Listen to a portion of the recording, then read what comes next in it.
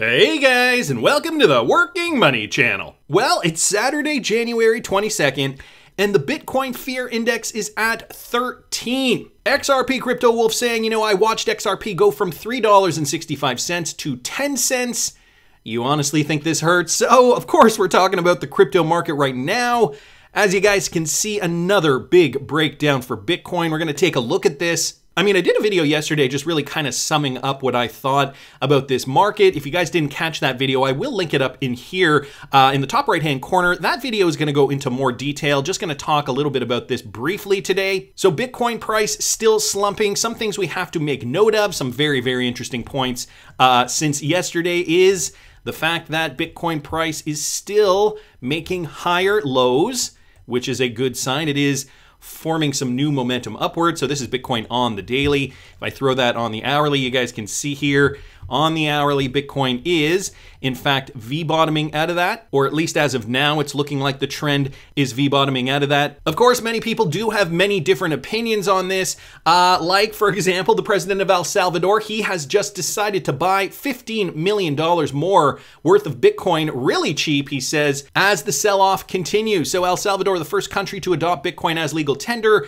purchased 410 Bitcoin for $15 million on Friday, with the currency trading at its low point in 6 months. So some takeaways here. Bukele, who also bought Bitcoin during the dip in September, announced in an emoji-laden tweet Friday that the country had purchased the currency really cheap. Friday's purchase brings El Salvador's total holdings to at least 1,801 Bitcoin, currently valued at about $66 million. The value of Bitcoin continued to decline following Bukele's announcement, reaching a low of 35,400 before rebounding slightly to 36,600. Friday evening down 46.72% from its high of 68,700 in November. So just giving you guys some context as to where El Salvador is in all this. Now, when we look at this, we're looking at it and we're thinking to ourselves, nah, this is it. This is the end of the bull run. This is it. Bitcoin is breaking down even further. But guys, I've said it in the past and I'm going to say it again.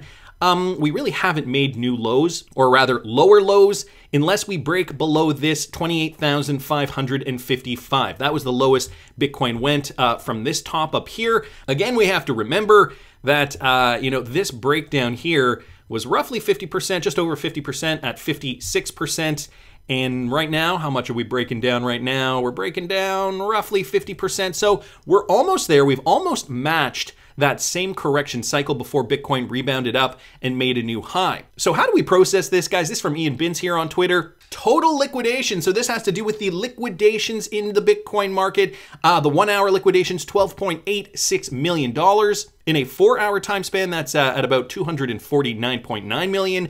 And in 24 hours, just down here, $1.2 billion in liquidation. So in the past 24 hours, 365,770 traders were liquidated. We know the expiry date was yesterday for those Bitcoin liquidations. Different perspectives though. It's always good to look at different perspectives. This one from Corn DeLorean here on Twitter.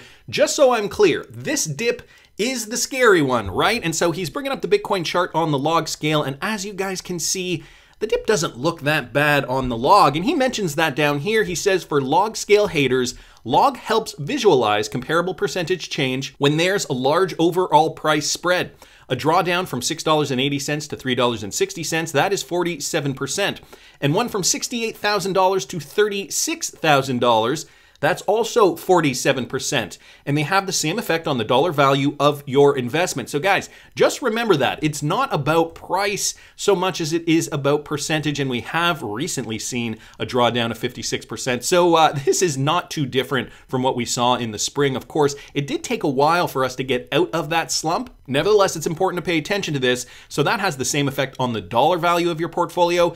Bitcoin is not doing anything new. And so Corn DeLorean saying to hodl. A different perspective though, Rob Art here pointing this out. Bitcoin has now crashed 50% twice in a single market, awaiting entries after 70, 80, and maybe even 90% crashes. And so he's retweeting out a tweet that he tweeted out in December, on December 1st of 2021, saying Bitcoin has never crashed 50% twice in a bull market. It has crashed about 50% once before, and this bull market again. Therefore, once there's another 50% drop this bull market, there's a definite confirmation of a bear market for Bitcoin for me. So That's Rob's perspective. Of course, there are so many indicators and other indications, I think, even if they're not technical analysis indicators per se, many indications to say we could continue to rally. I talked about it in yesterday's video if you guys want to tune into that. One of them is the low volume. We still aren't seeing very high volume. The other thing we have to pay attention to, guys, is the altcoin rally. Now, this from the blockchain backer, and he also thinks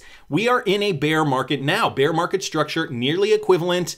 Bring that bounce. Now, for the blockchain backer, I know a lot of you guys likely watch the blockchain backer, so you know what I'm about to say here. He put up this chart here, and I'm not sure if this fractal is from a previous Ethereum chart or if this is from a former bull run for Bitcoin. I have a feeling it's from a Bitcoin bull run. But what he's saying here is the retracement, it could happen over time, but the retracement, this part here, guys, this is what we really should be paying attention to for Bitcoin. This, if you are still in a Bitcoin position, this is when you should be cashing out of your Bitcoin position. One last hurrah before the ultimate downturn. And so he is saying, bring it on, because this is also the time when alts are supposed to rally. We have not seen alts rally. Right now, the market cap, wow, way down, just shy of $1.6 trillion. So a lot of money moved out of the crypto market. Bitcoin dominance, though, moving up, creeping up slowly. So that's another indication that we have not seen that altcoin rally. And look at that. All coins have been decimated thus far. Many coins down 2 digits. Look at that, BNB down 14%, Cardano down over 13, Solana down over 19, XRP down over 14, 20% for Luna, DOT down 17. So all these altcoins really taking a hit.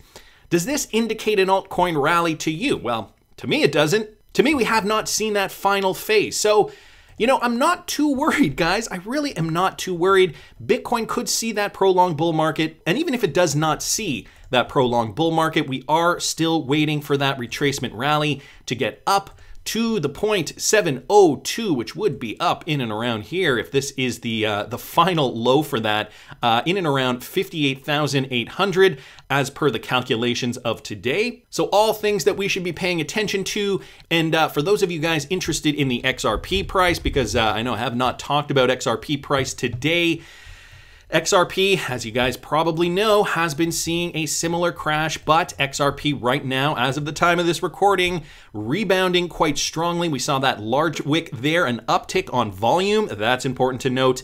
And look at that, V-bottoming right out of there. So hit a low of about 54 cents. Now XRP trading at about 61 cents. So that's important to note.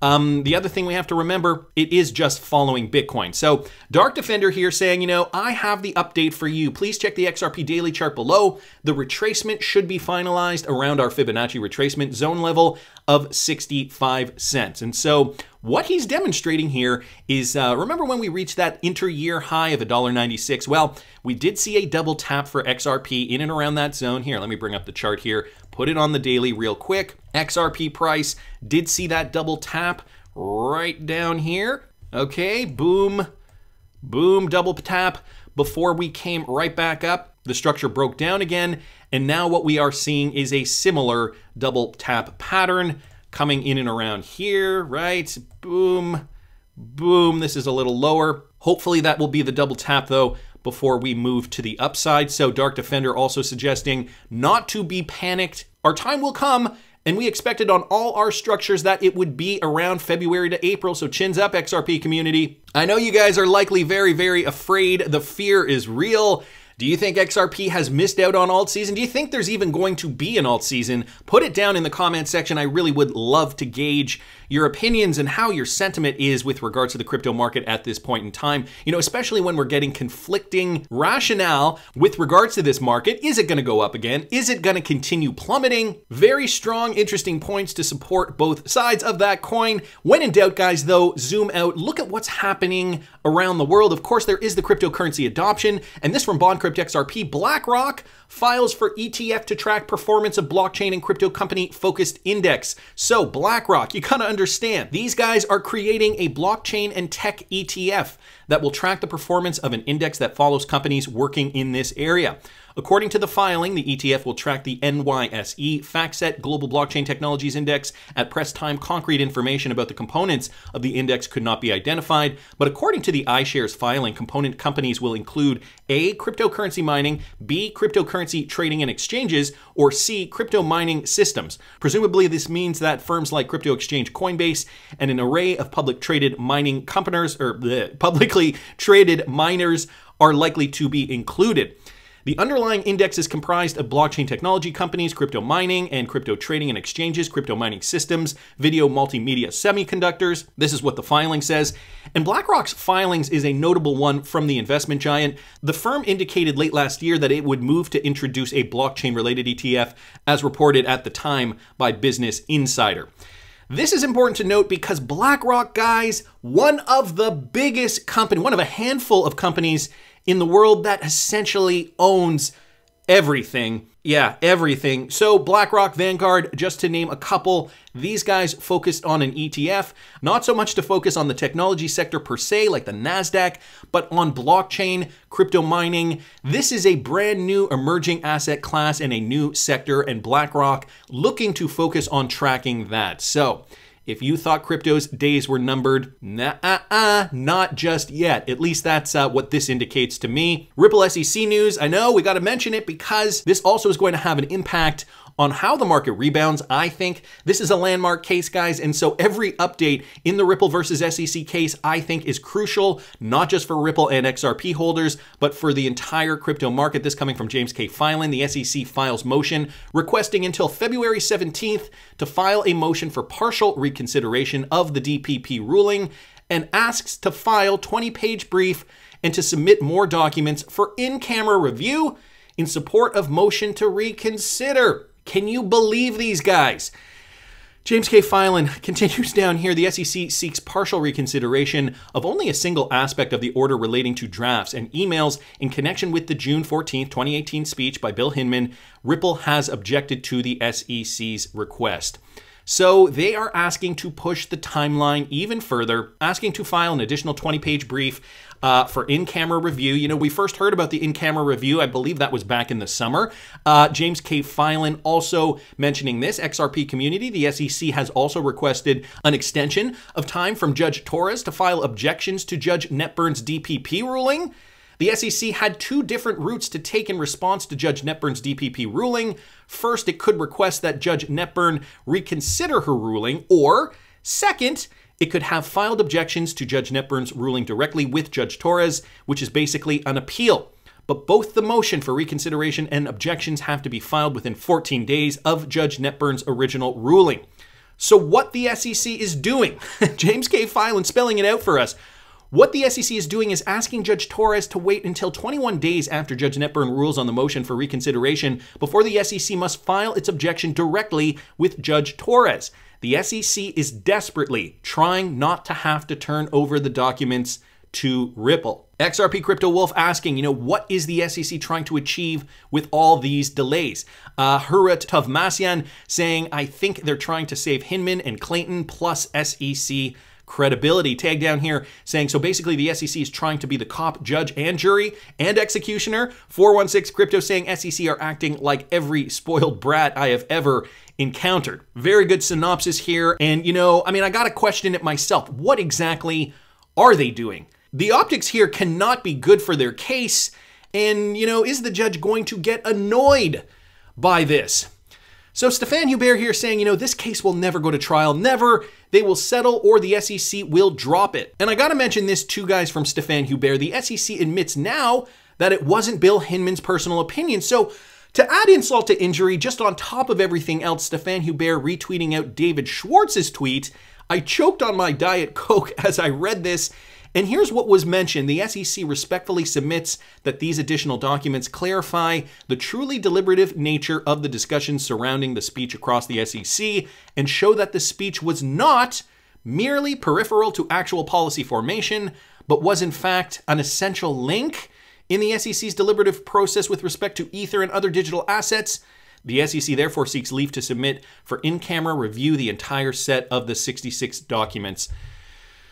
Oh my goodness. So now they are saying, the SEC, that This was not merely peripheral to actual policy formation, but in fact was an essential link in the SEC's deliberative process with respect to Ethereum. Can you believe this? David Ola down here saying, there must be something very damning in the associated documents for the SEC legal team to do a complete 180.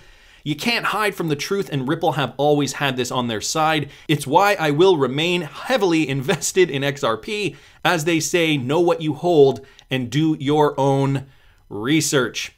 So, a lot of people chiming in on this point here. Crypto Eddie also just, mentioning this on Twitter. I wanted to mention some information here reported by Tag XRP. And there it is, folks. Some real reporting is finally taking place. The current analytics, I think you maxis are just annoyed they speak the truth, deflect attention, yet they are the only transparent entity in this space. Meanwhile, you got Ethereum pulling stories like this, lying to all investors, it decentralized, all while moving to POS, so they have total control amongst the few disguised whales. So Jimbo down here also mentioning, worse than that, they got the personal opinion judgment, and this is kind of where I wanted to get to. They got the personal opinion judgment they wanted, and having that in the bag, they now do a full about face and claim privilege as it was deliberative. It's astonishingly disrespectful to the judge.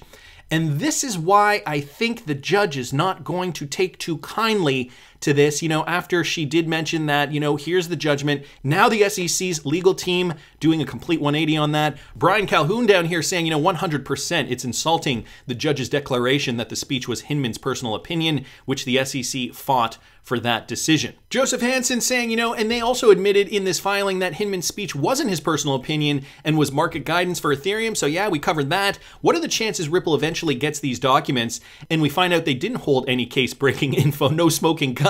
What then? This coming from CryptoCrat here on Twitter. Johnny Bravo saying, I think if there were no smoking gun, the SEC would not be making fools of themselves trying to block them.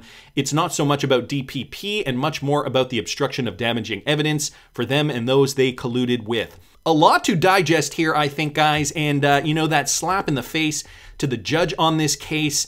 How is she going to take to this? Well, I suppose we will soon find out. I don't think the judges take too kindly to information completely going against a judgment that they made in favor of a party. I would think that that would almost feel like a slap in the face. So maybe, if anything, if the judge does her job right and, doesn't take a personal affront to this, she may likely find a way legally to thwart the SEC's case in Ripple's favor.